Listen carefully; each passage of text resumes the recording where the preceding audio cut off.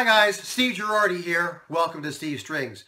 Today I have another unboxing and review video for you of the Mirio mahogany concert scale ukulele. I've got it right here, so let's get started.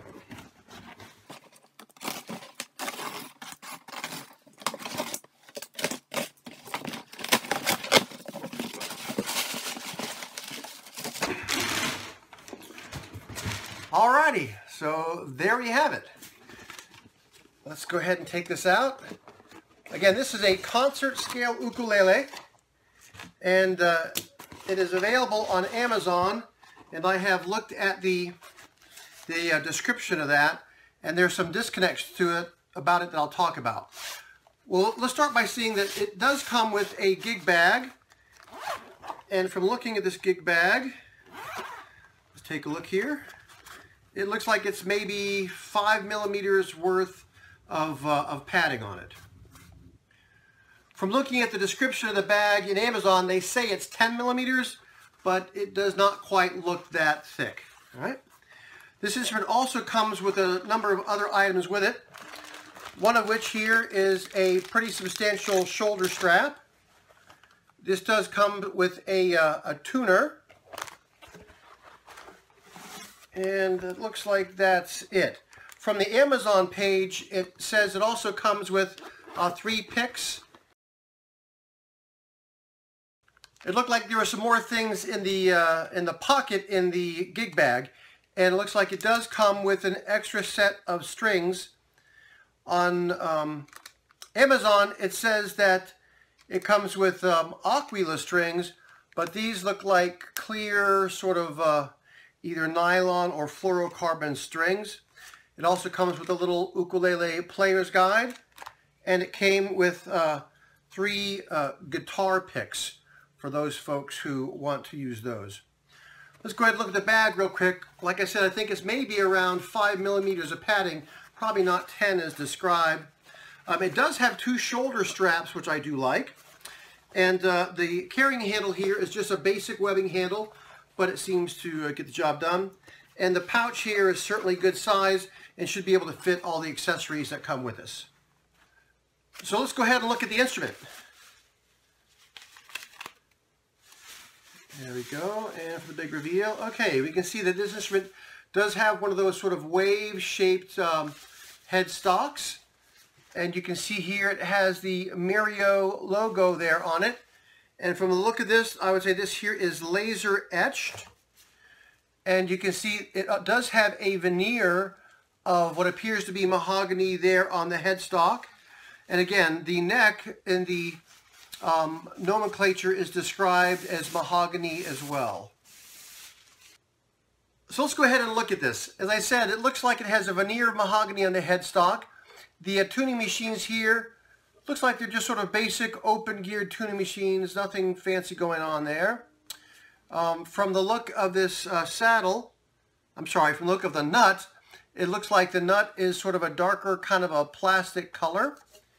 And the saddle looks like it is a similar color there as well.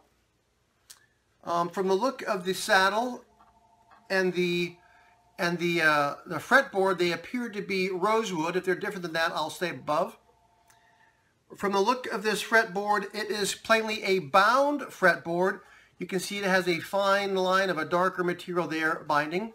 It does have position markers here on the face, although it does not have position markers on the player side.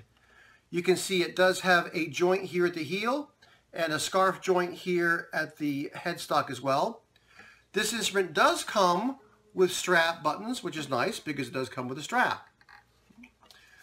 The body here, you can see it does have a pretty nice grain to that mahogany, and you can see it has a laser etched rosette going around the sound hole. And the sides also have nice looking what appears to be mahogany. And you can see this instrument does have an arch to the back, and typically that helps with projection, so we'll see if that's the case. Right?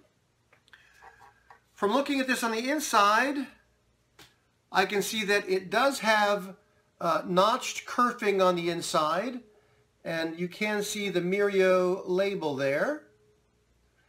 All right. From looking inside, it looks fairly neat and tidy. I'm not seeing significant squeeze out anywhere. Okay, from looking inside here, I can see that it does not have any bracing on the back because, again, it is arched, and apparently that gives it the strength it needs. From looking at the neck block appears to be sort of like a fiberboard material, or like a compressed wood. It doesn't look to be a block of whole wood. I'm not sure that makes a difference or not. It's plainly not in tune, so let me go ahead and bring it to pitch, and we'll get an initial sound sample and look at it a little more closely.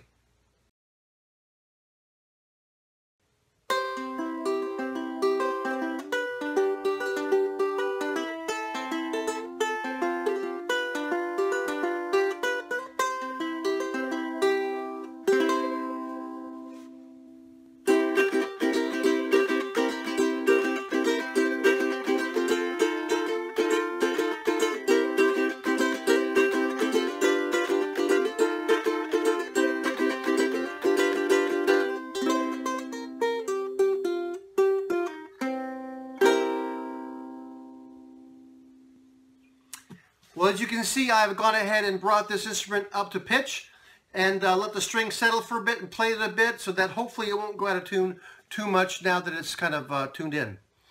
Well, let's go ahead and talk about this a little more, some things I kind of noticed along the way. First thing I'd like to say that these buttons on the tuning machines, they're like a little perloid sort of a color. I'm not sure if you can see that in the light, but they're relatively small, which I like because some instruments have pretty big buttons, which I'm not too keen on. Also, I looked this thing all over looking for any scratches or pooling of finish or things like that. And I should say that if you can't tell, this has like sort of a matte or a satiny kind of finish. But I found no finish flaws anywhere. I did find two very, very small things that you might not even be able to see, but I'll try to point them out. And right here on the side of the headstock, in fact, I don't even think you can see it, there was like a little bit of like a scuff. So I don't know if somebody like bumped the side with a tuning machine when they were setting them up. Again, I can't even see it unless I get it in just the perfect light. Also on the back of the instrument, and again, I'm not sure if you can see it, or if I can find it again, there it is. Right here, there's also an ever so small scuff right there. You might be able to see. And that was really it. From looking at this instrument all over, those are the only finish flaws I could find, and they were almost imperceptible. All right. So I did mention this thing does have a bound fretboard, which is nice because I cannot even feel the frets. In fact, they don't even go all the way out to the edge, which is nice. Let's talk about the strings. The strings, as described in the nomenclature, are aquila for both the strings that come with this and the spares. The picture in Amazon looks like they are white strings, like aquila Nile gut strings. But you can see on this instrument, these instruments are not white strings.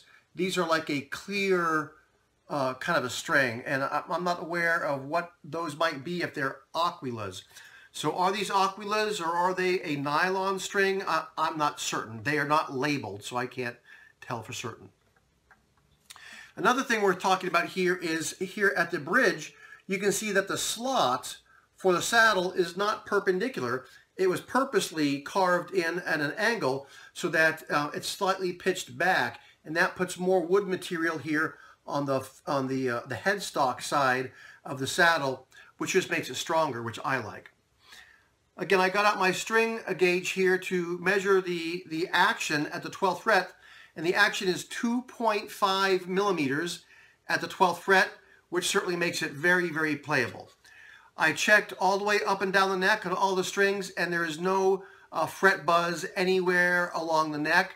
In fact, from looking here at the frets, you can tell that they have been fret leveled, only because in some places they're not perfectly rounded again. They're ever so flat in some areas. The bottom line is it has had a fret leveling, which is a good thing. Another thing here to talk about is the wood material. In the Amazon page, the description and like its title, and I'm reading it now, it says 24-inch solid mahogany uke.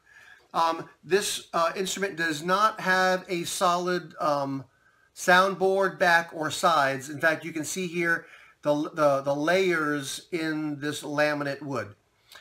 So while it is layered, and I should say that the sound is fairly typical what I've seen in, or what I've heard in other laminate mahogany instruments. Let me talk briefly about the intonation. Again, this is a 15-inch scale, and I did check the intonation, and the strings were basically the E and the A string. Well, the E was dead on, the A was very, very close, and the G and the C strings were slightly sharp. And again, that may be a factor of the string still settling. I'm not certain, but for me, it's not a big issue. They were not off by very much. Let me go ahead and play this again. Again, you heard it on the way in, but I'll do a little finger picking and then some strumming so you can get a sense of it. And again, this is tuned re-entrantly, G, C, E, A.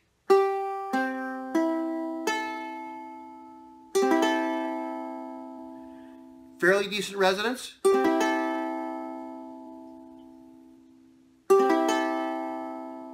And I should say that this thing has some pretty good volume. And that may be a factor of this sort of arched back that it has. But the volume is certainly good.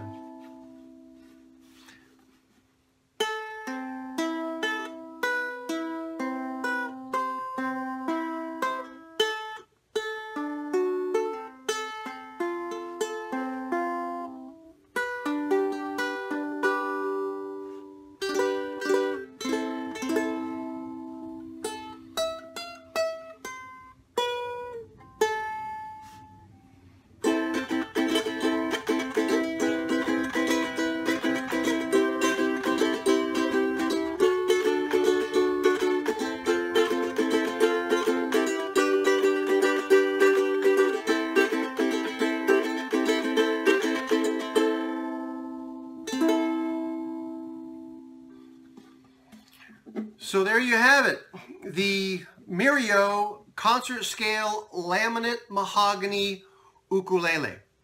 And I should say that this is just one of many, many laminate mahogany concert scale ukuleles out there. I should say this is probably not the best sounding of all the ones I've listened to. It's also not the worst sounding either. I would say that if you maybe found the strings that you personally like, and see if they fit well with this instrument, my guess is it may sound better than it does in the strings it has on it right now.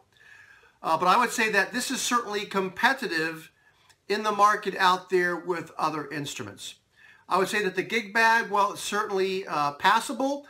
It's not as thick as some other gig bags I've seen on some other ukuleles that have like the whole complete starter kits.